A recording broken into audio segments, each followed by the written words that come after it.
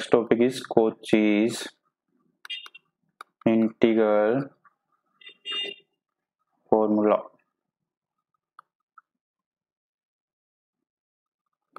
Okay, सो ये क्या बोलता है? F Z not equals to integration of F Z divide by Z minus Z not T Z along a closed curve सी. ठीक है, equals to when F Z is analytic within and on the boundary C of given domain. ठीक है, so basically इस integration की value जो होगी F Z divide by Z minus Z not D Z will be equals to F Z eight Z equals to Z not, provided कि जो F Z है वो एनालिटिक है. ये हमारा अगर डोमेन है तो F Z is analytic in this domain as well as on this boundary of this domain, then we said this. ठीक है, इसका प्रूफ आसान है, 1/2 पाई आयोटा भी है. ठीक है, सो इसका प्रूफ लेट अस सी.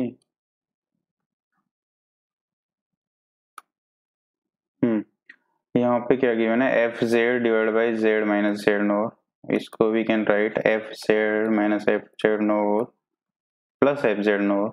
ओके, जेड माइनस जेड नोर, हमने माइनस एफ जेड नोर ऐड किया और माइनस किया, so this can be written as F Z minus F Z NOR divide by Z minus Z NOR plus F Z NOR divide by Z minus Z NOR. So this is F Z by Z minus Z note. अब इसका हमें चाहिए contour integration along सी. ठीक है, तो कर दो इसको अलोंग सी, अलोंग सी. ओके, यहाँ तो कोई इश्यू नहीं होना चाहिए. Now let us take Z minus Z note equals to R e raise to iota theta. ठीक है, फिर थीटा इज फ्रॉम 0 से 2 पाई.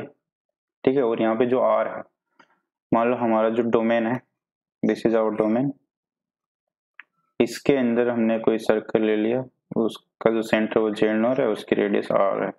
सो बेसिकली दिस, अगर इस डोमेन की रेडियस हम लोग लेट अस से सम रो है, then this are is less than रो. ठीक है, so basically what will happen कि ये जो एफ जेड है ऑब्वियसली ये इस सर्कल के अंदर एनालिटिक होगा, बिकॉज ये तो इस पूरी डोमेन में एनालिटिक है.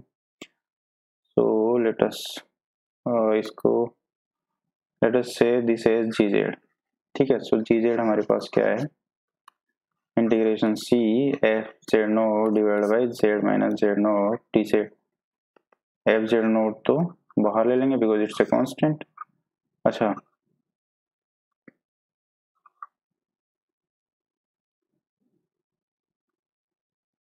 ये हो गया. अगर डी जेड क्या हो जाएगा? यहाँ से इंटीग्रेशन करेंगे तो ये डिफरेंशिएट करेंगे, D Z equals to are iota e raise to iota theta T theta divide by Z minus Z note क्या R e raise to iota theta. सो यहाँ से आ गया और थीटा इज गोइंग फ्रॉम 0 से 2 पाई. बेसिकली हमने parameterise कर दिया इसको. सो थीटा की जो एंड पॉइंट्स होंगे वो हमें पुट करने पड़ेंगे. सो एफ जेड नोट यहाँ से क्या हो जाएगा? Everything will cancel out, iota 0 से 2 पाई D theta, so iota into 2 पाई. सो ये आ गया हमारे पास 2 पाई iota F Z note, that is what ji Z, जो हमने जी जेड नोट बोल देते हैं चलो इसको, बिकॉज ये कांस्टेंट ही है. तो हमारे पास जी जेड नोट ये आ गया. ठीक है, सो यहाँ तक I think there should not be any problem. अब हम क्या करेंगे कि ये जो है F Z divide by Z minus Z note T Z, that is equals to C F Z minus F Z note divide by Z minus Z note D Z plus 2 pi iota F Z note. Okay, इसको we can write, ये तो सी है, C F Z Z minus Z note D Z minus 2 pi iota F Z note equals to C F Z my f z not divide by z minus z not dz। यहाँ तक कोई issue नहीं है, ठीक है। Now what we can do, इसका अगर हम मॉडुलस ले लेते हैं so then इसका मॉडुलस भी लेना होगा। Okay, so again here we can use that concept z minus z naught or okay, so basically what we are doing कि जो हमारी डोमेन है D, inside that we are taking a small circle of radius r, ठीक है। और you could say basically we can take this r, yeah, epsilon, let us take this as epsilon। Okay, this is epsilon, means this epsilon stands towards 0, it's a very small radius basically। So अगर यहाँ पे देखेंगे obviously theta will be from 0 से 2 pi, it will take the full round, theta goes from 0 to 2 pi।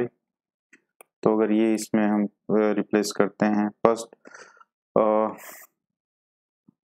okay, this will be less than, we know that modulus f z dz integration along closed curve, let us say that is less than modulus f z dz, or then we do the integration, ठीक है। So this will be less than modulus f z minus f z naught z minus z naught dz। okay, now if we put this, तो यहाँ से dz क्या हो जाएगा, epsilon iota e raised to iota theta t theta। so this will be theta will go from 0 से 2 pi। now the ये जो z है वहां से वेरिएबल थीटा की ओर जा रहा है, तो अभी हमें थीटा की लिमिट डालनी होगी, तो दैट इज 0 से 2 pi F Z minus F Z not का मॉडुलस। अच्छा ये क्या हो जाएगा, this let us take this is iota epsilon E raise to iota theta D theta, और Z minus Z not epsilon E raise to iota theta, इसका modulus. So that is 0 से 2 pi modulus F Z minus F Z not, epsilon से epsilon गया और modulus है तो iota तो 1 हो गया, बेसिकली यहाँ रह गया दिस का मॉडुलस इन मॉडुलस डी थीटा। ओके, पर theta D theta is an no okay. अब now what, this radius is very small, सो और हमें ये भी पता है कि ये जो जेड नॉट पॉइंट है, ठीक है, इस पर फंक्शन हमारा जो एफ जेड है वो कंटिन्यूस है, it is continuous because analytic function है तो कंटिन्यूटी होगी, एनालिटिक फंक्शन है then it is differentiable and differentiable then it's continuous। okay, it is as simple as that। so अगर ये continuous फंक्शन है z नोर पे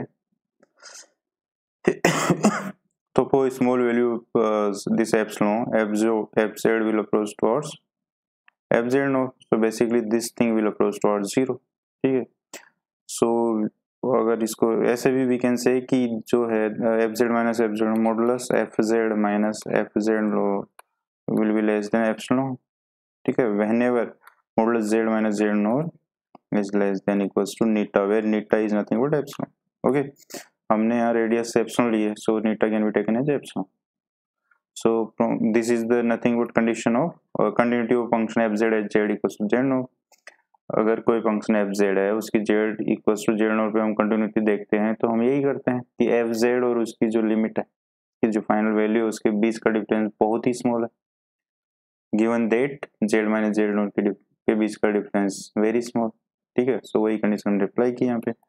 so this will be epsilon, ये तो एप्सिलॉन हो गया, और डी थीटा 0 से 2 पाई क्या होगा 2 पाई, so this is 2 pi epsilon. Okay, so and this is approaching towards 0, so basically हमारे पास क्या हो जाएगा, ये जो टर्म है this cannot be less than 0, so this is less than equals to 0, so this has to be 0, so f z z minus z no इसका जो contour integration होगा along c that will be f z no 2 pi iota, ये ऐसे भी लिख सकते हैं। Okay, so this is integral formula, ये फंक्शन हमें गिवन है, ठीक है, और the curve C is given by modulus Z equals to 3। So first thing कि हमें अगर कोचीज इंटीग्रल फॉर्मूला की फॉर्म क्या है, Z minus Z not C D Z, पहले तो इस फॉर्म में हमें लाना होगा इसको। तो इसको क्या करेंगे हम, bye fraction plus cos pi Z square this can be written as z minus 2 minus z minus 1. ठीक है, so this will be z minus 1 minus z plus 2. so basically इसको हम ऐसे लिख सकते हैं ना, इसको डिस्ट्रीब्यूट कर देते हैं पाई Z square plus sine pi Z square, ठीक है, divide by Z minus 2 minus same thing sine pi Z square plus cos pi Z square divide by Z minus 1 D Z. Okay, and this is modulus Z equals to 3. जो 2 है वो modulus Z equals to 3 circle में लाई कर रहा है, 1 भी लाई कर रहा है. सो इसमें हम क्या कॉची इंटीग्रल फॉर्मूला अप्लाई कर सकते हैं. ये क्या होगा, वी नो कि F Z Z minus Z note D Z along Z equals to, मतलब जो भी क्लोज किया हुआ है that will be equals to 2 pi iota F Z note. जो यहाँ पे फंक्शन होगा उसकी जेड नोट पे वैल्यू, सो यहाँ क्या आ जाएगा 2 पाई आयोटा. ये फंक्शन है एफ जेड यहाँ पे पूरा, इसकी वैल्यू है 2, तो कोस पाई 2 स्क्वायर मीन्स 4 पाई हो गया प्लस साइन 4 पाई हो गया. ठीक है, सिमिलरली माइनस इसमें क्या हो जाएगा, यहाँ पे जेड नोट की वैल्यू 1 है और एफ जेड ये है. ठीक, ओके, सो नाउ इसमें भी क्या होगा 2 पाई आयोटा. अच्छा ओके, इसमें जो ये फंक्शन है साइन पाई जेड स्क्वायर कोस पाई जेड ये एनालिटिक है because trigonometric function and this is a combination of polynomial and trigonometry, so this will be analytic. Okay, so in this given circular list, so ये हो गया 2 पाई iota और यहाँ पे F Z note is 1, इसमें put करेंगे तो sine pi plus cos pi, so this will be our answer. 2 pi iota बाहर ले लो, cos 4 pi is 1, sin 4 pi is 0, minus sin pi is 0, cos pi is minus 1. So that is 4 pi iota. That will be our answer. I hope you समझ में आ गया होगा. So basically ठीक है, so इसको हमें पहले क्या करना होगा कि इसको पार्शियल फ्रैक्शन यूज करके जो इंटीग्रल फॉर्मूला है उसकी फॉर्म में ले जाया गया, then we were able to calculate the answer. आगे हम पढ़ेंगे जब हम सिंगुलरिटीज पढ़ेंगे, रेजिड्यूज पढ़ेंगे, देन हम लोग इसको वैसे एज इट इज ही कर सकते हैं.